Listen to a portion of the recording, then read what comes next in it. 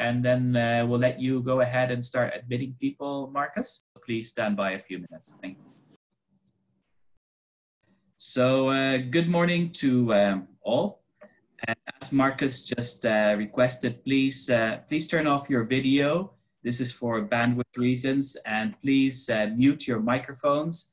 This is for background noise reasons. You'll be allowed to speak later on, but for now, please mute your mics and turn off your videos. I'm Michiel Vredenburg. I'm the program coordinator of COSCAP Southeast Asia. I want to give you a very warm welcome to this webinar on the Global Reporting Format, also known as GRF. I'm very pleased that we are welcoming not only the COSCAP CE member states, but also member states of COSCAP South Asia, COSCAP North Asia, and even the Regional Safety Oversight Organization in the Pacific called PASO, which is the Pacific Aviation Safety Office. So I really want to welcome everybody to this because it's an APAC-wide webinar. And as you know, because you're here, it's on a topic that we all are thinking about because of its imminent implementation deadline. So we have 1 hour for this webinar. Following my introduction, there will be a presentation from a state, Malaysia, who have made a lot of progress towards implementation, and they will share with us their experience. That will take about half an hour, maybe a little bit more. And then we'll have plenty of time for questions and answers. And then just before we close, we'll discuss a couple of next steps. So the presenter from Malaysia will be Mr. Mahyuddin Sajuri. He's the Deputy Director of Aerodrome Standards of the Civil Aviation Authority of Malaysia. And he's also an experienced training instructor on many topics, including this GRF. So we're recording this webinar. This is for the benefit of others who are unable to join us today. So please be aware that we are doing this and that we'll make it publicly available. So we're not expecting to discuss any confidential matters. So there should be no problem. But if you had any concern, please be aware of that. As I mentioned, the question and answer period will be after the presentation. The way it will work is at the bottom, you have a menu in your Zoom application, and you see the word participants. When you click on that, you'll have a dialog box open on the right-hand side with the names of all the participants.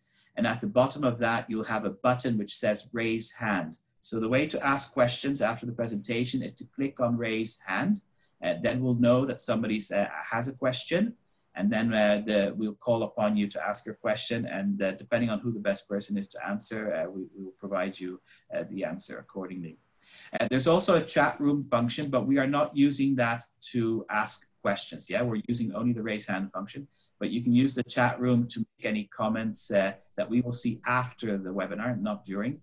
Regarding if you have any feedback for us on how to improve the webinar conduct or any other matter related to both the content of the webinar in terms of subject matter and the way we've conducted it. I don't want to give too long of an introduction because Mr. Mahyuddin is going to explain quite clearly what GRF is all about. But just so you know, GRF is an acronym that's become well known in terms of awareness and promotion of the concept, but really it's not something you're going to see in the ICAO documents, because in the ICAO documents, we refer to the methodology and terminology for assessing and reporting the runway surface conditions. And the reason for all of this is to improve safety in aircraft landing and takeoff, particularly landing, because we want to improve the runway excursion incidents to bring them down, and of course thereby reduce the fatalities associated with them as well. This is an interesting new ICAO requirement because it involves all stakeholders. It involves the airport operator, it involves the ANSP, both from the ATS side and from the AIS side, and also the aircraft operators. So the originators of the information are the airport operator. The processing of the information is through the ANSP, but then the user of the information is the aircraft operator, and then there's a feedback loop from there back to the originator. So you'll hear a little bit more about that. But what that means is that this new requirement for its implementation requires a lot of collaboration and coordination between all the stakeholders to be able to achieve this objective. So the new requirements are in annexes primarily 14, but also 3, 6, 8, and 15. These new requirements are applicable on the 5th of November this year. Associated with that, amendments have been published for 3 PANs, PANs Aerodromes, PANs AIM, and PANs ATM.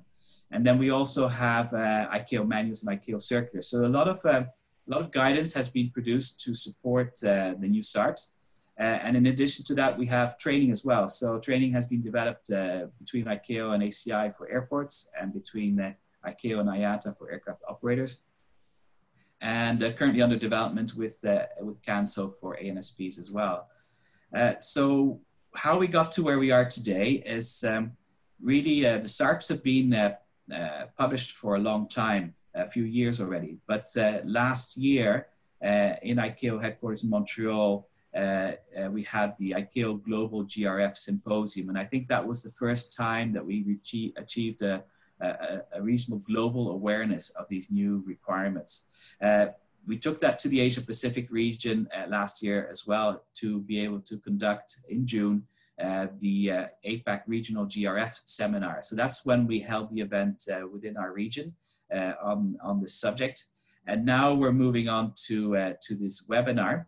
And I'll tell you at the end of our session today what more we plan to do after this. So really we are trying to not just promote and generate more awareness on these new requirements, but also provide you the foundation upon which you can actually develop your implementation plans and do your own training. And this training at a national level for all stakeholders is critical. That's the only way that this is going to work. And you'll see that Mr. Mahyuddin has quite a bit of useful guidance and experience to share with us in that regard. So without further ado, I'd like to invite Mr. Mahyuddin of the Civil Aviation Authority of Malaysia to make maybe a very brief introduction and then to commence his presentation. Thank you very much. Over to you, Mr. Mahyuddin. Bismillahirrahmanirrahim. Assalamualaikum warahmatullahi wabarakatuh and a very good morning. I hope everybody can hear me very well. Okay, first of all, I would like to start sharing my PowerPoint presentation and I hope it reaches all of you clearly. Please give me some signal if you don't have it by now. Is it okay, my PowerPoint presentation? Okay.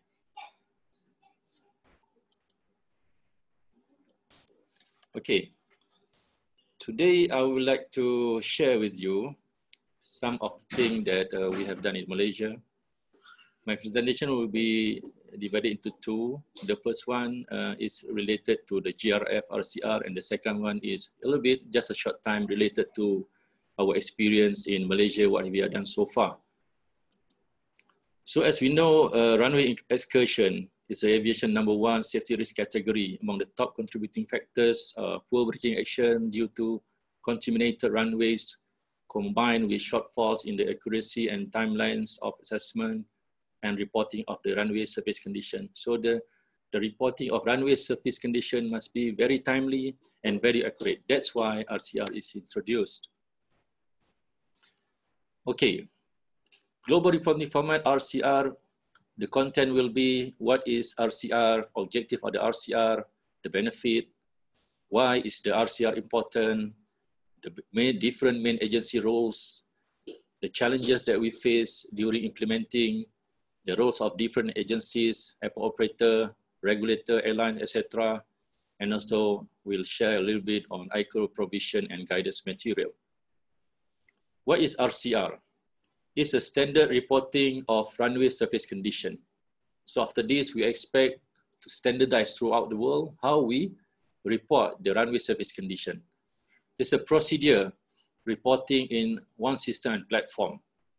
And it will be applicable on the 5th November 2020. And there are related parties involved, which is aerodrome operator, aircraft operator, pilots, ATC, IM, MED, aircraft manufacturer, etc. So what are the objectives of RCR?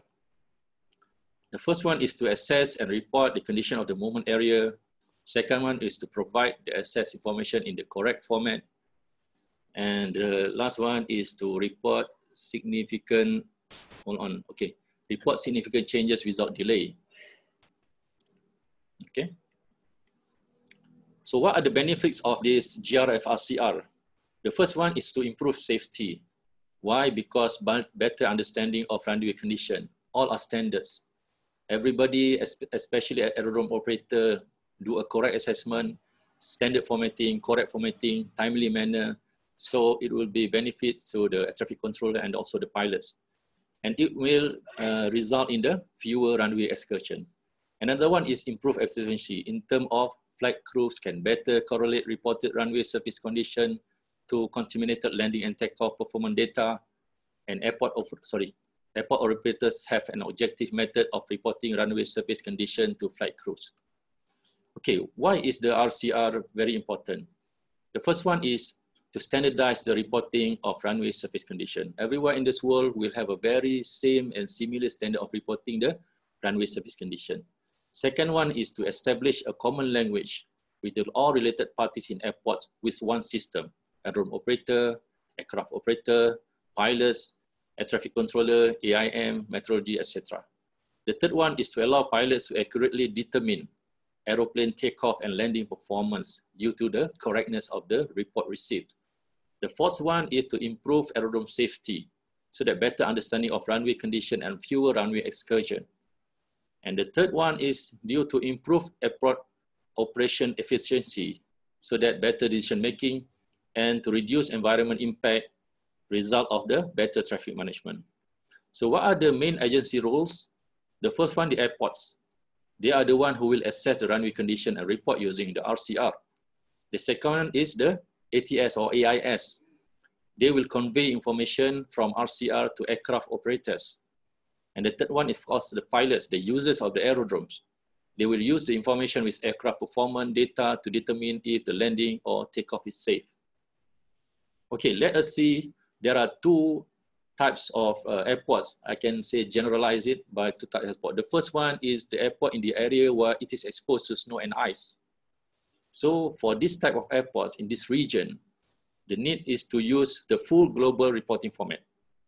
But the second part is, this is in Malaysia and neighboring countries where we are not really exposed to, we are not exposed at all to snow and ice.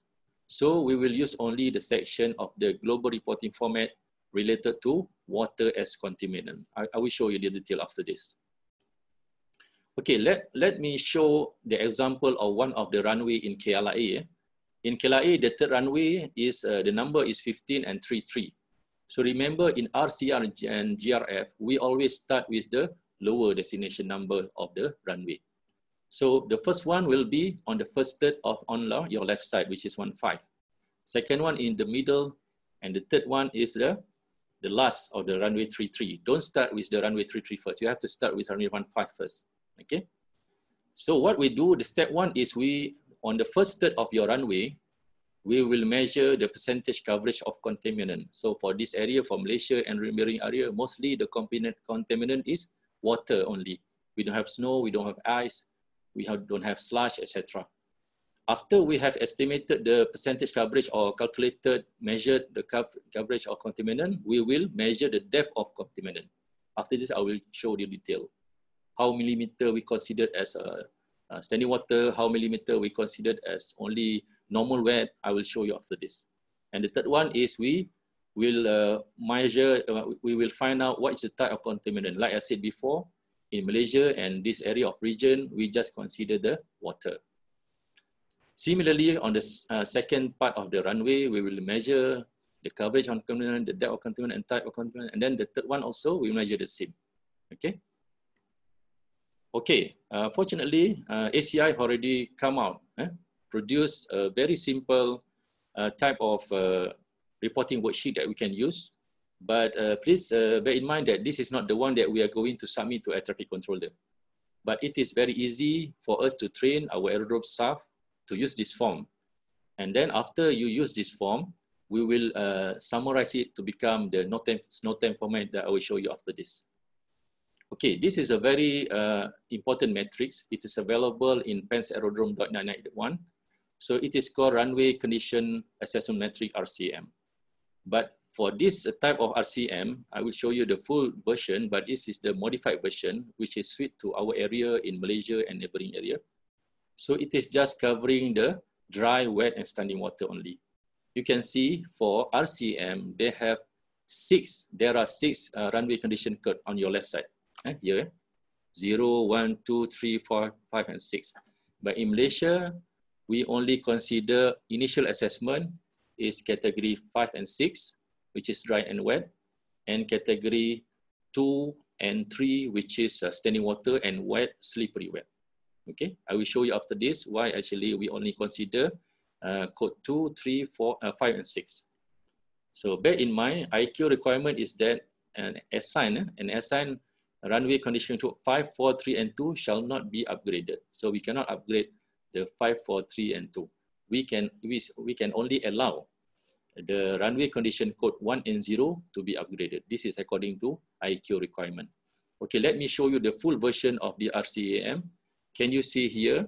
Why actually we in Malaysia only consider the code 6 is because there is dry over here.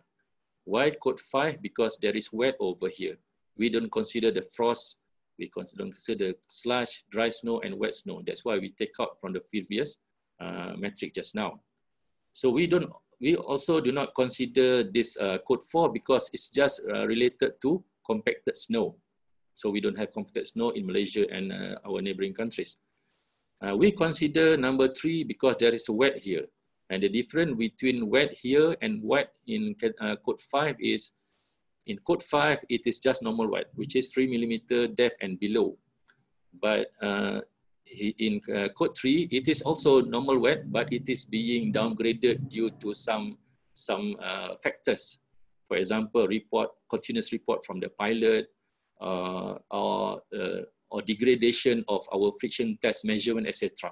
The detail can be found in Doc 9981. Okay, next code that I can show you is code 2, which is relevant to us. Why? Because we have standing water here. So like I said just now, the difference between standing water and wet is 3 millimeter and below, while standing water is 4 millimeter and above. That's why you have to have a very good ruler, because if you have 3 millimeter, it's considered as wet, but you have 4 millimeter and above, it's already downgraded to become standing water. That's why you have a very good ruler. Okay, the next code that we don't consider in our area, in initial assessment only, but it can be downgraded or upgraded, is code 1 and code 0. Because why? You can see here, code 1 only consists of ice, and code 0 only consists of wet ice, water on top of compacted snow, and also dry snow on wet snow on top of ice. Okay. Okay, we must know that for RCR, there are two parts of RCR. The first one is Aeroplane Performance Calculation Section. I short form it to become APC for us to easily remember. The second part of the strings of RCR, what we call Situational Awareness Section, or I can short it by SA. Easy, APC, SA. The first one is APC, the second one is SA. Okay, let me explain further detail. What is APC and SA? Okay, you can see down here, I extract one example from document AIM, doc 10,066. This is the example of the snow temp that can be seen in the air, on the air. Okay, this is the output. So let us see which one is the APC and which one is the situational awareness. So the first part, the APC is this part. You can see the arrow. So these are the one. I will explain after this in detail. But I just want to show you these are the examples. One example given by ICAO, which is this are the one that is called Aeroplane Performance Calculation Section. And which one is the SA? So there's the one SA. So everybody understand. This is the output that can be seen by the pilot or the user of the aerodrome up there. Okay. Okay, let us go on the first part, which is APC, Aeroplane Performance Calculation Section. There are 8 items. You can see logo of 811 on your right side. Because why? Easy to remember. APC have got 8 and SA have got 11. So it's not 711, it's 811. Okay, what are the 8 of the APC? The first one is mandatory. If you see M here, means mandatory. It means you have to declare it. So the first one is mandated for you to declare is the aerodrome location indicator. And then the second one is the date and time of assessment. I will show you the example after this so that all of us can get the clearer picture. And then the fourth one, which is runway condition code for each runway third. It's mean the 0, 1, 2, 3, 4, 5, 6. Okay. So all the first four is mandatory. You have got no choice but to declare it. And then the fifth one is conditional, which is the percentage coverage contaminant for each runway third. Why is it conditional? Because if it is dry, we put it NR, no report. Or if the percentage of coverage is less than 10%, 5%, 9%, 8%, we put is at NR. That's why it is conditional. The next, number 6, is another conditional item to be declared, which is depth of loose contaminant for each runway third. Why is it conditional? Because only if there is standing water 4 millimeter and above of thickness of depth of water, only you declare. For example, if you have 4 millimeter, you declare 0.4. 100 millimeter, 100. But if you have 3 millimeter and below, you don't declare 0.3. You must put what? You must put NR. 1 millimeter, 2 millimeter, 3 millimeters, you put NR.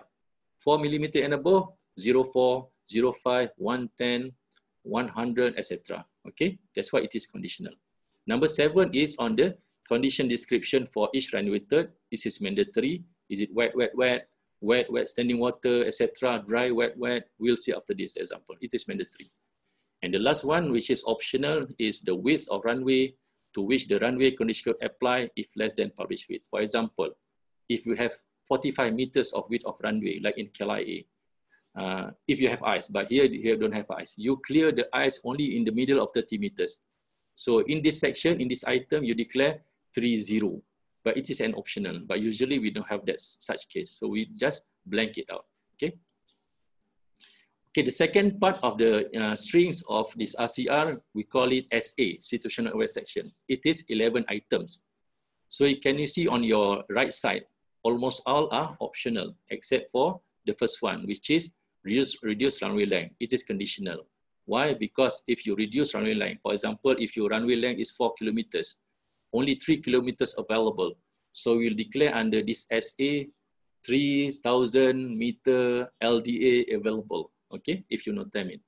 So that's why it is conditional. But if you have a full length of runway, it means you don't have to declare anything.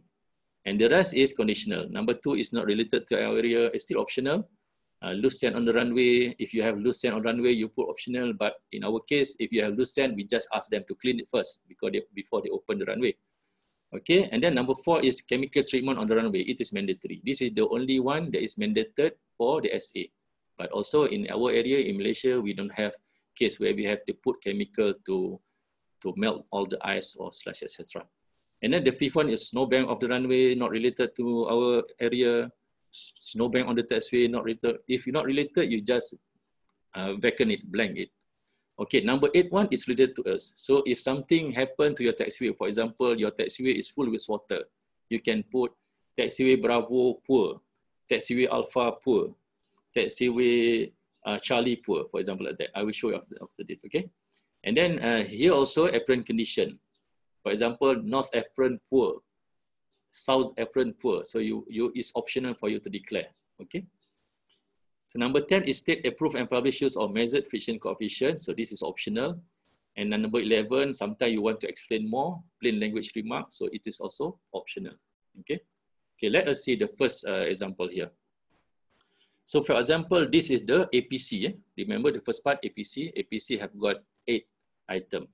So the first item, which is mandatory, is the aerodrome location indicator. For KLIA, we have WMKK. So it's up to your airport. And then the second mandatory item is the date and time of the assessment. Please note that we don't start with year. We start with month. 09 means September. 25 means 25th of September. 1400 means 1400 UTC. Remember, it is UTC time. Okay, the third one, which is mandatory, is the lower runway designation number. Remember, for this GRF RCR, you must declare the lower part of your runway. If, for example, our runway 3 is 1533. So here we put 15. So this runway 2 or runway 1 maybe 14L, so we put 14L. We don't put the 32R here, okay? Because why? All this measurement is we start from the lower part. For example, 552 means, the next one means the first third category is 5. What is 5? Wet, remember? And then second third of the runway is 5. What is 5? Wet. And 2, what is 2? Standing water. So remember, this is very important. We start with the lower runway destination number. And the fifth one, which is conditional, is the percentage coverage component of for each runway third. So it means that 50% of the first third full with covered with water or contaminant. This means 50% of second part of your runway also full with water. But remember, after this, I will show example. There's no 10, 20, 10 or 30, etc. It is a squared by 25, 50, 75, and 80. I will show you example after this. Okay, the third one is the depth of loose component for each runway third. Like I said just now, if you have dry or you have less than 3 millimeters, you don't put 01, 02, 03. You must put NR, no report. But if you have 4 millimeters and above, you put 04. If you have 10 millimeter, 10. If you have 100 millimeter, 100. Okay. And then the number 7 one is the condition description for each runway third. This is mandatory also. So it's mean wet, wet, standing water. You see this 552, 5 is wet, 5 is wet, 2 is standing water. That's why here it is wet, wet, standing water. And then number 8, why? We don't show example here because it is the optional one and it is width of clear runway in meter. So it means if you don't have closure of some part of the width of your runway, you don't have to declare anything here. So the full example of your aeroplane performance calculation section or APC is WMKK. You must separate every item with a space here. You can see space. If for the situation airworthiness, it is being separated by a full stop. But for the APC, you must separate them by a space. So the full section of APC is WMKK 0925-1400, space 14L, space 552, space 50-50-50, space NR-NR04, and space wet, wet, standing water. Okay, you get it? So let me elaborate more on the depth just now. If you have less than 10%, you put NR. Okay. On the second part of the runway, if you have less than 10%, you put NR. You don't put it as a 09 or 05, etc. And then go back to the second table. Second table, like I said just now, if you have assessment of 15%, for example, you don't put 15 here. You must put it as 25. You must square it as 25. If you have 35%, for example, you don't put as 35. You put here as 50. If you have, for example, 70, you don't put here 70. You must put it as 75. And you have 85%, for example, here, you put it as 100. So these are the output over here. Okay. Okay, let us see the second part of the RCR, which is situational awareness section. These are the example. Okay, let us go back to the table just now and link and compare this declaration with the one that we have just now. Okay, so here you can see the airport declare only 4, which is the first one here, the runway 22L LDA reduced to 1450. It means that out of the full length of the runway, the available one is only 1,450 meters. And the second part is here, if you have drifting snow on the runway, you just put it drifting snow. And then the third one that I said just now, if your condition of some of the taxiway condition is poor, you just put taxiway Bravo poor, taxiway Alpha poor, taxiway Charlie poor, for example. And then the first example here is on apron condition. For example, your apron not poor, you just put apron not poor. But the rest you don't have to put. Why? Because, like for example, in this case, there's no such chemical treatment, so they just make it blank, no declaration. You don't have, you don't want to explain a plain language, you just leave it blank like that. So understand? Okay, so after we have completed all the assessment, these are the ones that need to be submitted to the AIS office or the AIM office, which is called snow time format. Initially, when we start to venture this RCR, we are surprised. We don't have snow. Why should we fill the snow time format? Actually, if you can see from the above, this is available in doc 10,066. It is applicable as of 5th November 2020. In the same document, you can see applicable until 4 November 2020 is the previous format of the snow time. So it's the new format of the snow time which should be used only after 5th November 2020. But by now, you can already train your staff how to fill this snow time format. This is the one that will be sent to the AIS office. So this is the first part of the page, and this is the second part of the page.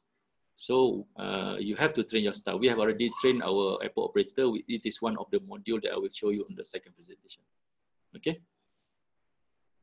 Okay, what are the challenges? The first one is the RCR should contain all necessary information for the determination of relevant runway condition for the performance assessment of the flight crew and pilot. The second one is aerodrome personnel should have the skill and knowledge to assess the condition of runway and produce accurate runway condition code. The third one is coordination with relevant parties. The fourth one is the establishment of Malaysia's standard reporting format. And the fifth challenges is to train all related parties. Why? Because sometimes we have different level of experience and exposure. Some of them reluctant to give up methods and practices used for many years. Management change, we have to implement management of change for the aerodrome staff and all the other staff. And also how to ensure accurate assessment at busy runway. Because after heavy rain, we have to go inside. How about if your runway is busy? Show you it's a challenge, yeah. Okay, what are the different roles of different agencies, aerodrome operator, to assess the runway service condition, including contaminants for each third of runway length, and report them by means of a uniform RCR, to deploy GRF for runway service condition, and of course, to provide technical training to all relevant staff. All aerodrome inspectors must be well trained how to do the assessment, how to do the calculation, how to do the estimation. So they must be trained. Okay, next is a role by the AIS is to provide the information received in the RCR to the end users, the pilots, the aircraft operators, and so the air traffic services to convey the information received by the RCR and all special AirApp to end users, etc. Okay. Okay, what are some of the guidance material that has been provided by ICAO? We have Annex 6 Part 2, the new Part 2 Aeroplane Performance Manual. And then we have Annex 8 related to the manufacturing of aircraft. And in our part, we have Annex 14 Volume 1, which is applicable, the 8th edition, which is applicable 5th November 20. There are some part of the content of the Annex 14 8th edition applicable 5th November. Some part is applicable before 4th November. Okay.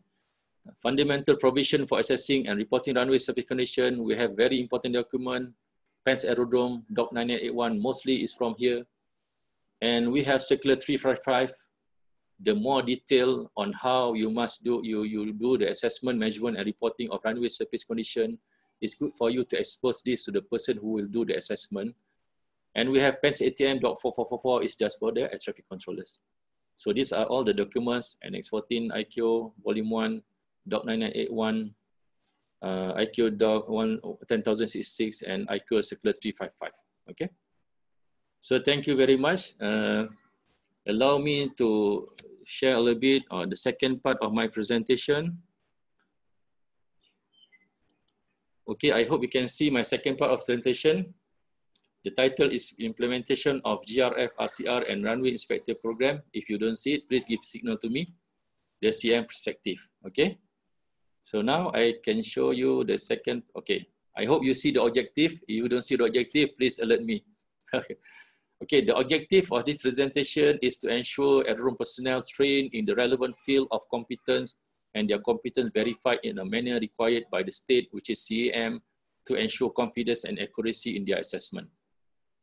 Okay, it is mentioned in Annex 14 Volume 1, Section 2.9.4. So you must train all your relevant staff before they can allow to make the assessment, because the assessment is very important. Okay, the table of content, I'll share you on GRF RSF implementation roadmap in Malaysia. We have CRI program, Certified Runway Inspector program. We have developed approved training module for GRF, RCR, and CRI. And also we have conducted a train and trainer session in Malaysia. Okay, The roadmap is a very, we have to ensure in the roadmap a very clear objective, total runway inspection improvement, and also regional coordination. We are willing to share if any state are interested to share with us. Okay, so these are basically a simple, our roadmap we have done so far. We start in July 2019. We established a working group in terms of reference. I chair the group. Our team is around 20% from airport operator. And then in August 2019, we have working group workshop with CM Aerodrome Standard, which is us. In September 2019, we attend the ACI online course. I really recommend everybody who wants to know more about RCR GRF to attend this online training course conducted by ACI. You have to pay some very minimum amount, but it is very beneficial. Okay. And then in September 2019, we prepare on runway inspector certification and RCR guideline because we have decided that alongside with the implementation of RCR GRF, we must introduce to certify, it is an optional to certify a runway inspector so that after they have attended so many training, we will issue them certificate. It's just that, okay? And then in September 2019, it's a RCR training. We start RCR training with CM, with us. In September 2019, we table RCR, the Malaysia Airport Holding Berhad, table the RCR and runway inspector roadmap to their ESCO, and fortunately, their ESCO very supportive and approve because they need some budget to conduct all those trainings, seminars, etc. And in October 2019, we engaged with our counterpart, the controllers, air traffic controllers from KLIA and also from the headquarters, from the AIS office.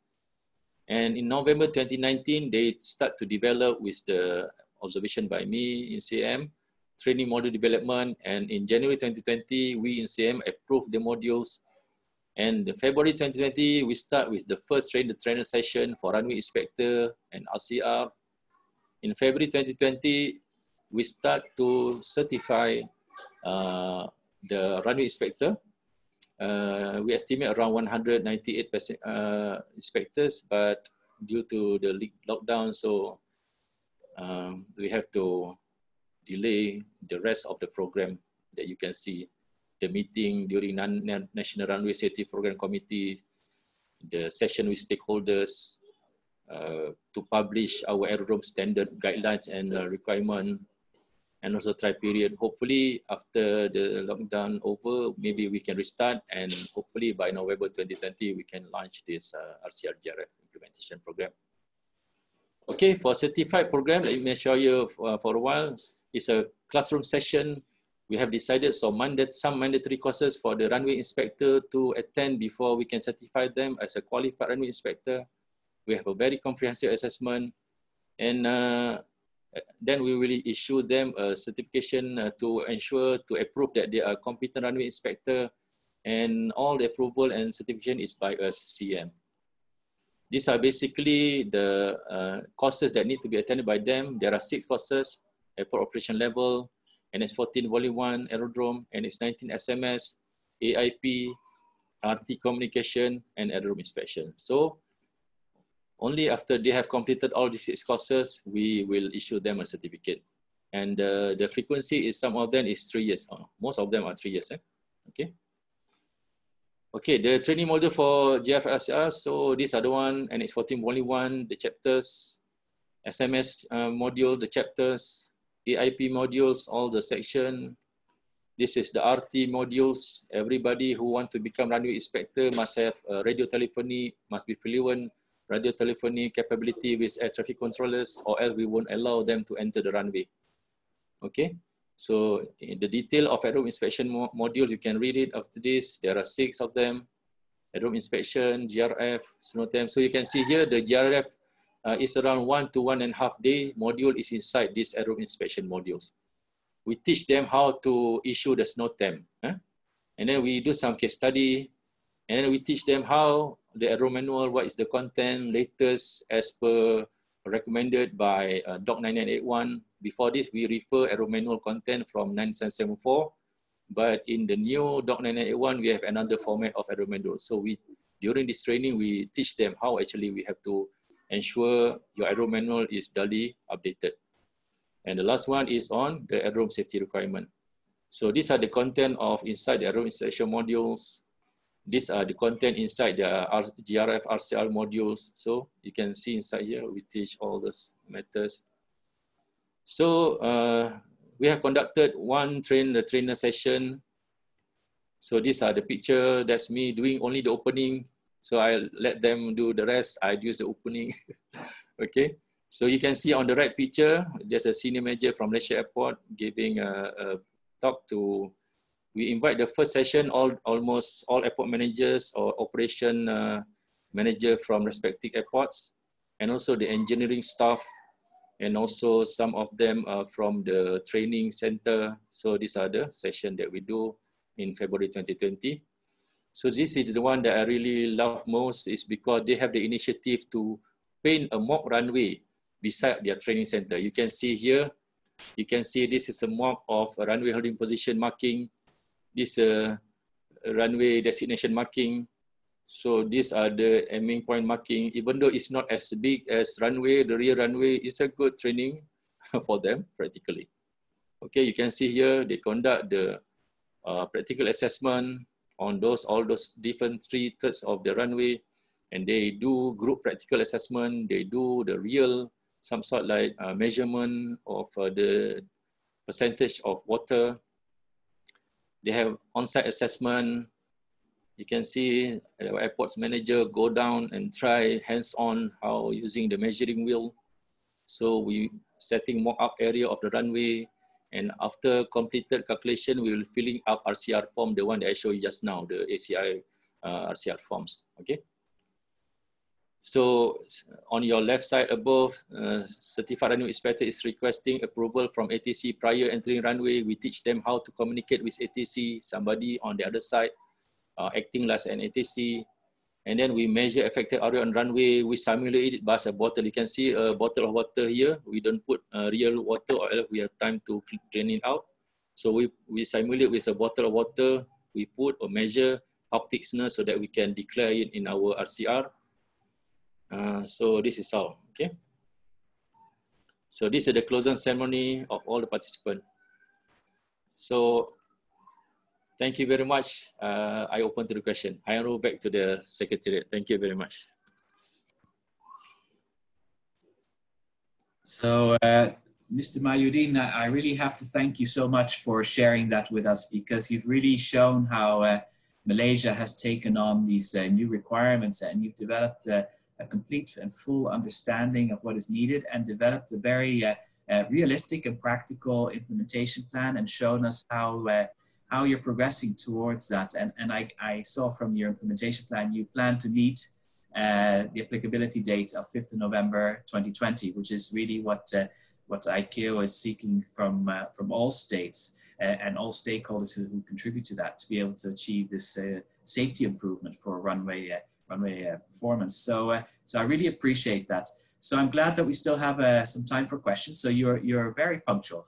We have 15 minutes left. So as I mentioned earlier, the way we're going to moderate this is that you open up your participants dialog box, and then you click on the raise hand function, and then when we call your name, and we apologize if it's not your real name, but we're going to call the name that we see in the participants dialog box, which is the name that you use to register into Zoom. And then please just say your name, the state that you're coming from, and then your question, and then we'll try to see if we can answer. If it's to do with the technical requirements in Malaysia experience, Mr. Mahyuddin will answer, and if it's to do with what we are planning to do within the region in terms of supporting states with implementation, myself or one of my colleagues will attempt to answer. So with that, we've got our first question, which is from Suvrita Saxena, if I've got that right. So please unmute your mic and introduce yourself and ask your question, please. Good morning. Good morning, everybody. This is Mrs. Suvrita Saxena, Director Operations, Aerodrome Standards from DGCA India. Thank you for a nice presentation. I have 2-3 doubts which I would like to place here. Number one, it was mentioned about lower designation number for runway. I have a query. In case, is it not dependent upon the orientation of the runway available for operation? Because, for example, we have 0927 runway. 09 is a lower designation number. But if orientation is changed to runway 27, in that case, how do we give a RCR? This is first question. Number two is the challenge regarding busy airport assessment. In India, various airports, we have sporadic downpour issues.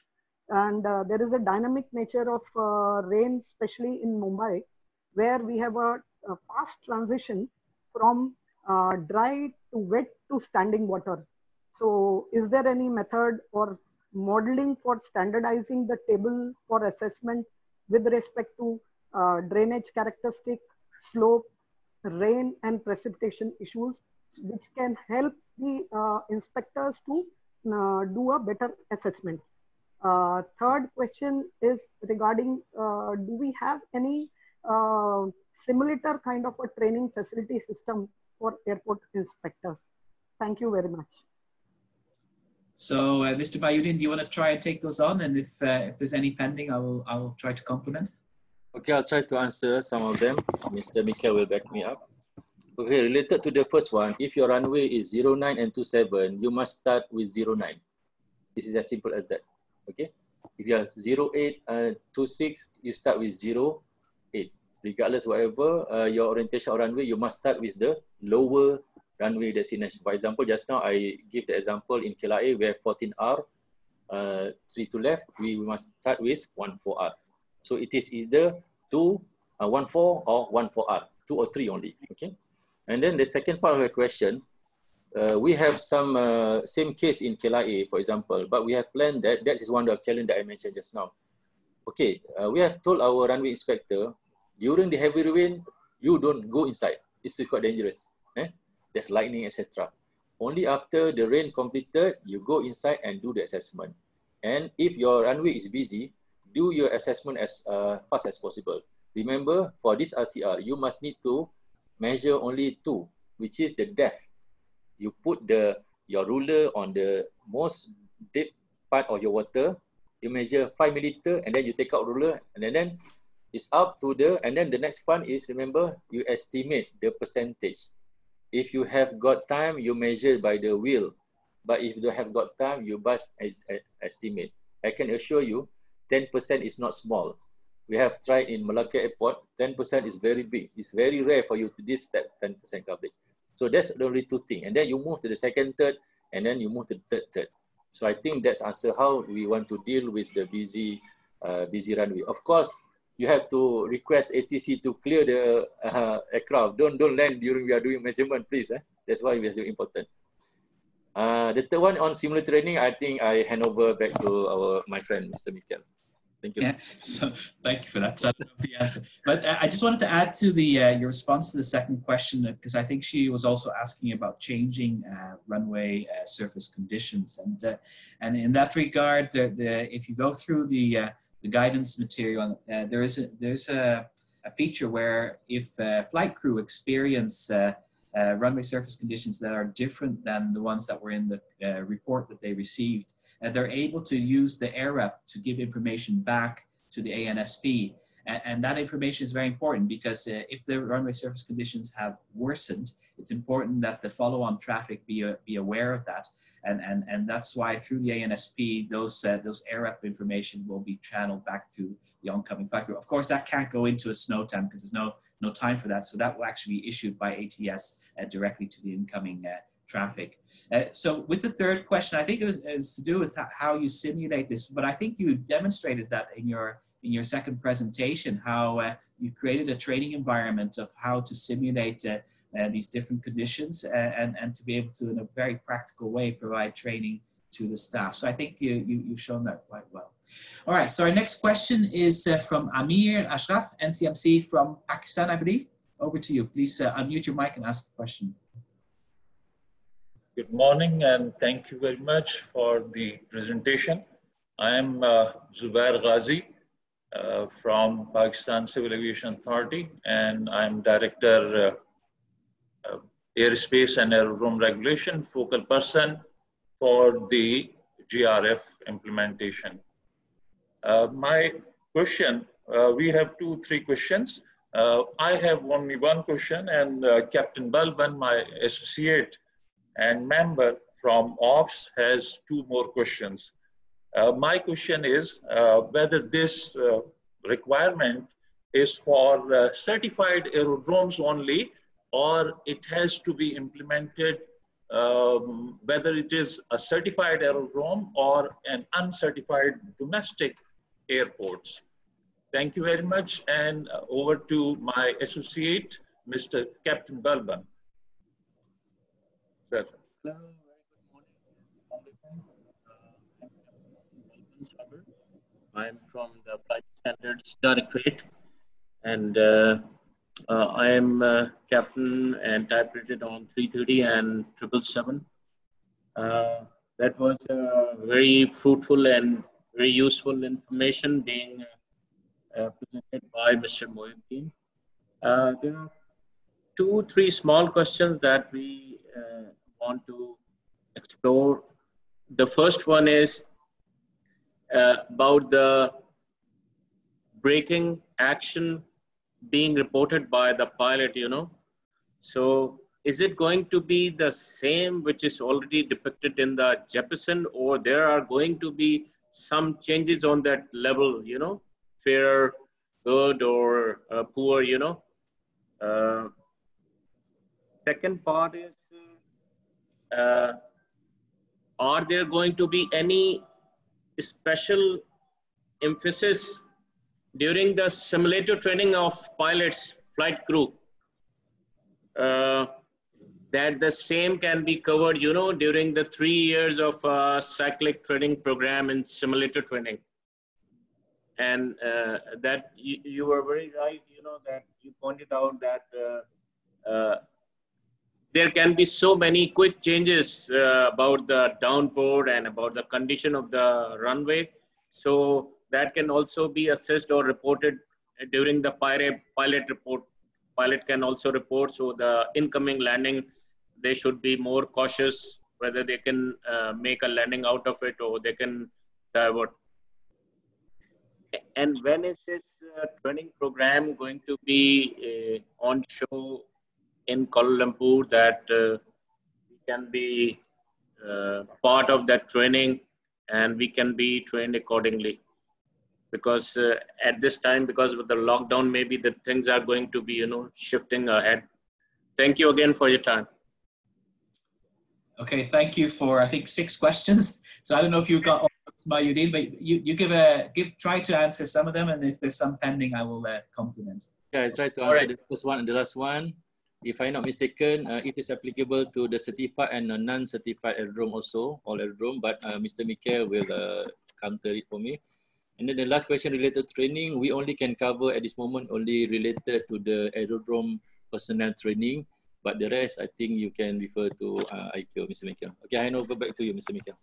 Okay, so I think on the first one, the applicability of the new SARPs, you're right, it's for all aerodromes. It's not limited to only certified aerodromes. So it's a new Annex 14 SARP, so it's applicable to all aerodromes.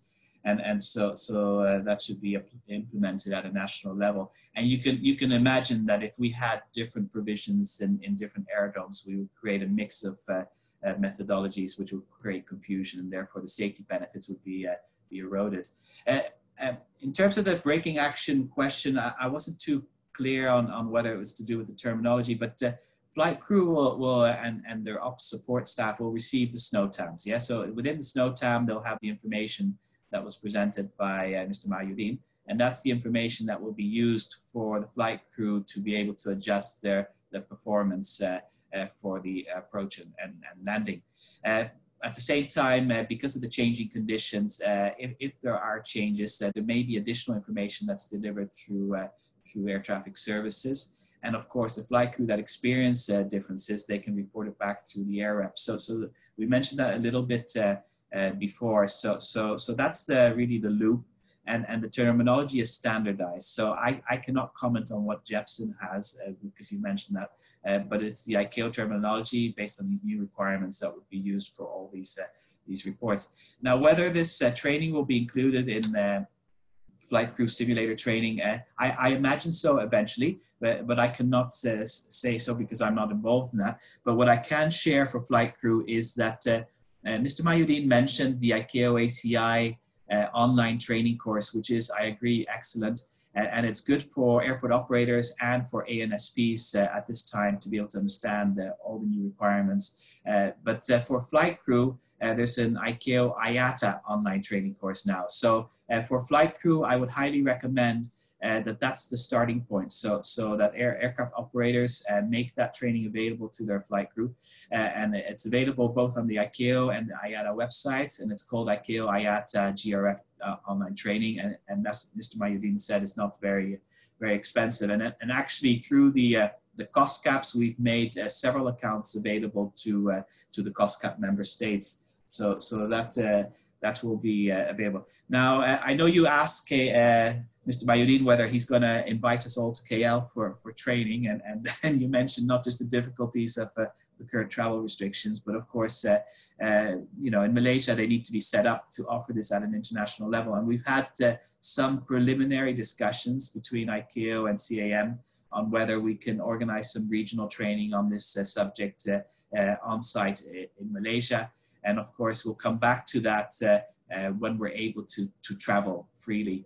At the same time, I want to share that we have planned to hold in Bangkok, hosted by COSCAP Southeast Asia, the ACI classroom training course. So again, I'm in discussion with ACI on organizing this, but the dates cannot be scheduled until we can be sure that the event can be held and everybody can attend.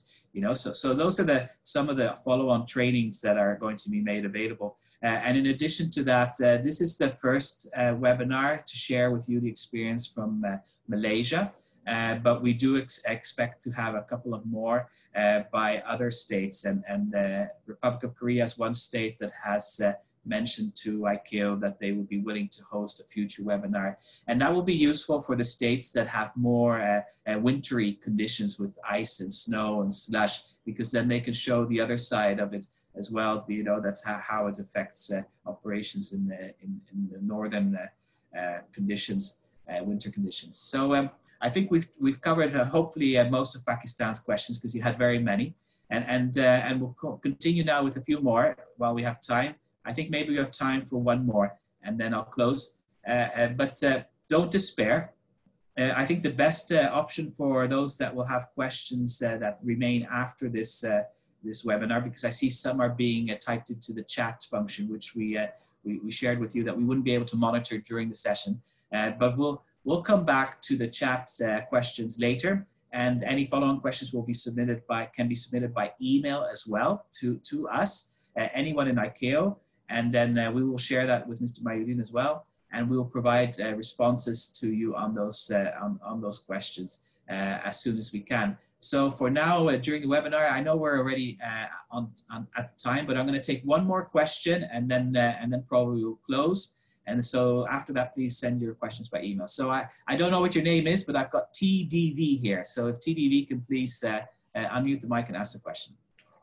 Hi, good morning, everyone. Thanks for the great presentation. I'm Dat Nguyen from Civil Aviation Authority of Vietnam. Currently, our DG has approved the guideline for the GRF implementation, and also approved the roadmap, the implementation plan for implementation. The roadmap, our roadmap includes 12 steps from now until November but there are still 2 steps that we need you to share your experience and guide us how to do them. The first one is step identify procedure and guidance material to be developed and amended. The second step is identify necessary means and resources for the implementation, like a human, financial, material, and facility to deploy the implementation plans. Could you share your experience from other countries, how to identify and implement and deploy them? Thank you very much. So Mr. Mahyuddin, you want to have a go at that? He's asked the first one. the development of guidance material. Okay, on the procedure and guidance material, in our state level, we have already produced guidance for all those aerodrome operators. But like the timeline that I showed you just now, due to the lockdown, we have to hold it first. We expect another 1 or 2 months. I think we're going to have that. But before that, we mainly we refer to the guideline as shown in the Doc 9981. Most of it is already covered inside there. And the more detailed guideline is on the circular 3 something just now I mentioned to you. So it's a more detailed guideline. So second one is related to necessary needs for financial, etc. That's why just now I present to you Malaysia Airport Holding as a corporate company have requested some budgetary from their management, and fortunately they have got some, but the budgetary is more on related to all the training. I can see that on the training because they are using existing staff. They already got runway inspectors, but the rest of the thing is just you have to train them. So you have some sort of like planning and financial, some small to conduct the training. I think I hand over back to Mr. Mikel for more. Thank you. Okay, thank you, Mr. Mahyuddin. So I think we're coming to the end now. And as I mentioned, don't despair. This is the first of a few more to come. So we as a community involved with GRF implementation, we can come back together and we can have more discussions in the future. So I want to thank warmly Mr. Mahyuddin from the CAA Malaysia. You've done an excellent job in sharing your countries and your own experience with the implementation and the planning and preparation and training. So I think it's been very, very useful to everybody. The presentation has been uploaded onto the website, and I put the website link in the group chat. So if you look in the chat function, you'll find the website. But if you forget, you can always go to the ICAO website and look for cost cap, and then on the cost cap you'll find training, and under there you'll find the presentation that was delivered today by Mr. Mahyuddin. Any feedback that you have on the webinar, both on the subject matter and the conduct, and also any questions you have on the subject for ICAO or for Mr. Mahyuddin, please send them through by email to any of us, and we'll make sure that you get an answer. And we'll share some of these questions and answers with the wider community in future sessions. In terms of next steps, I do want to stress that we have seen a very good example from Malaysia today. But the reality is that most countries are not as prepared as Malaysia is. And there's very little time left. Yeah, the 5th of November is around the corner. And only to complicate matters further, we have current difficulties with working at the office and things like that. So it's become even more difficult to prepare for this and to train the staff and so forth. But that doesn't take away from the fact that we need to continue working on this goal of achieving the implementation by the 5th of November. So to help states with this, we have created a template for an implementation plan. This is the first step. If you have not up to today assigned a focal point in your CAA to lead and coordinate the GRF implementation, if you have not yet identified your stakeholders and focal points, if you have not yet developed an implementation plan to embark on the preparations, that's really what you need to focus on today. So if you have not done that, have a look at the template we've prepared. Again, the link for that has been added to the chat, so you can look for it there. If you don't find it there, you can go to our website or email us. But please have your implementation plan developed, nominate your focal points and start working on this. And the training, a lot of the initial training can be done online. As was mentioned by Mr. Mahyuddin, we have 2 online courses available today. There's a 3rd one under development for the ANSPs. So take advantage right now of that online training, which is not very lengthy, it's not very expensive, and it really gives a very clear explanation on what the requirements are and how best to implement. So please take advantage of that. And then in the future, we'll have more of these webinars that I mentioned. And once we can travel, we'll have classroom training, both in Bangkok and hopefully also in KL, yeah, with the CAM and the airport authority there. So with that, I'd like to close the webinar today. Again, thank you very much, Mr. Mahyuddin. I think we had an excellent webinar today. I think you've helped states all over Asia Pacific to have a better understanding of what the requirements are, what the objectives are, what the benefits are, and why we are doing all of this. So with that, I'll close the webinar today, and I wish everybody to have a very good day. Thank you. Thank you. Thank you from Pakistan.